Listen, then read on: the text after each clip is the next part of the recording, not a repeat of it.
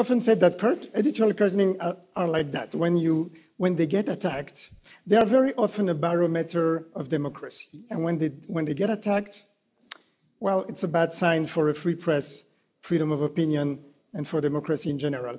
And if you look around, it appears that, you know, the very macho rulers, the autocrats, well, they tend to have a very thin skin when it comes to humor and political cartoons.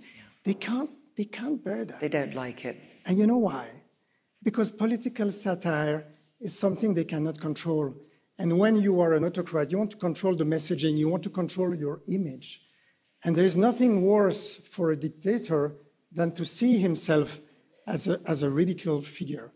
Humor is cultural, and humor works in a perimeter with an audience, but then the image is universal. So editorial cartooning is at the crossing of both. It's using images, but it's using humor as well.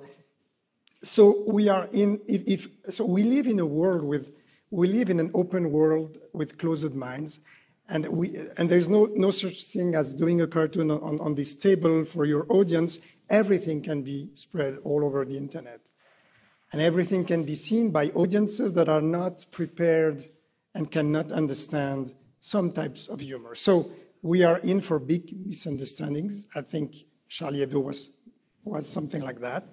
And there's no, you know what? There's no solution to that.